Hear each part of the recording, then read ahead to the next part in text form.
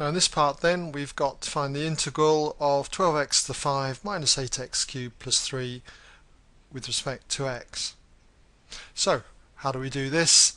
Well, each of these terms, these first two terms anyway, is of the form ax to the power n, and when you've got to integrate anything of the form ax to the power n with respect to x, remember all you need to do is just add 1 to the power and divide by the new power. So we have ax to the n plus 1 all divided by n plus 1.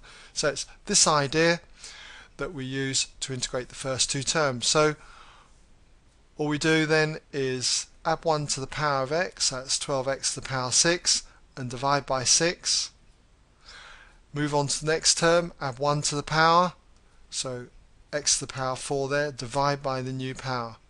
Now when it comes to a constant, the integral of a constant is just that constant with an x attached to it, so that becomes 3x. Don't forget your constant of integration, c. Alright, all we need to do now is simplify each term, because the question does say simplify the terms. So we've got 2x to the power 6 for the first term, because 6 will cancel into 6 once, and that will go twice.